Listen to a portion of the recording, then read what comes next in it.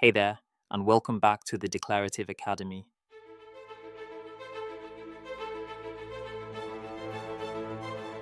Today's episode is for you. We're diving into the Spring 25 unit, Get Hands-On with the View All Fields permission.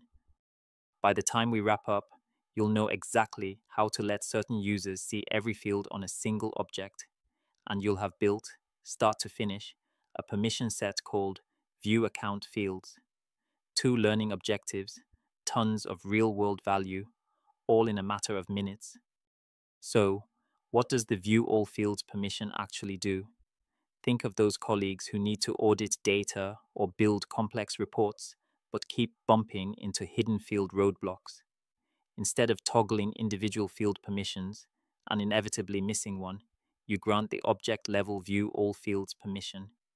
From that moment on, the user can view every field, standard today, custom tomorrow, on that object.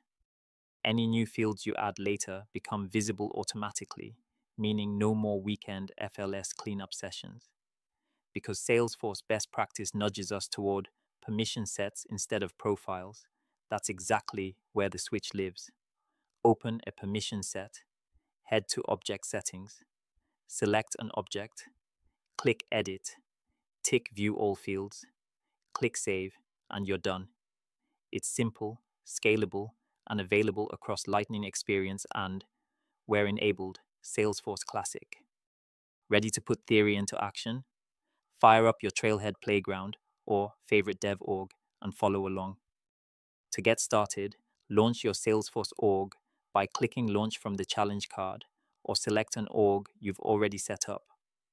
Once you're in, head to Setup by clicking the gear icon in the top right corner, then use the quick find bar to search for permission sets.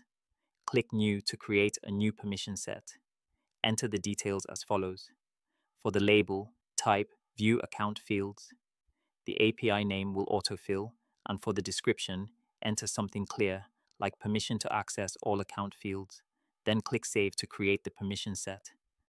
Next, you'll configure access to the account object. From the permission set detail page, scroll down and click Object Settings, then find and select accounts from the list.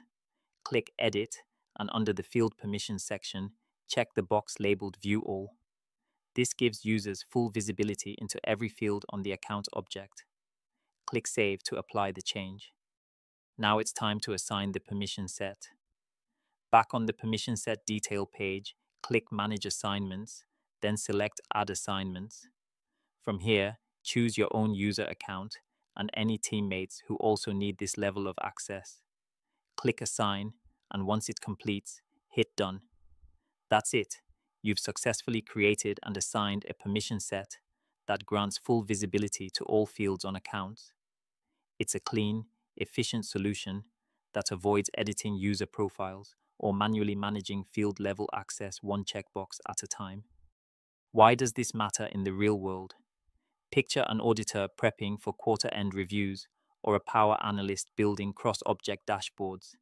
They need the entire data picture, not a jigsaw missing half the pieces. View All Fields delivers that clarity while still respecting object-level and record-level security. So, you're not throwing the data doors wide open, you're simply turning on the lights in rooms they already have permission to enter. Let's recap the big points. First, one checkbox beats hours of micromanagement. A single tick grants full field visibility, including future fields you haven't even created yet. Second, permission sets keep profiles lean, layering extra access only where needed. Finally, you just built and assigned the View Account Fields permission set in under 5 minutes. Not bad for a day's work.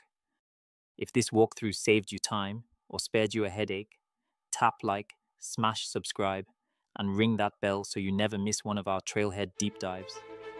Drop a comment telling us where you'll deploy View All Fields first, or ask any Salesforce question on your mind. We read every single comment. Thanks for learning with the Declarative Academy today. Bye for now.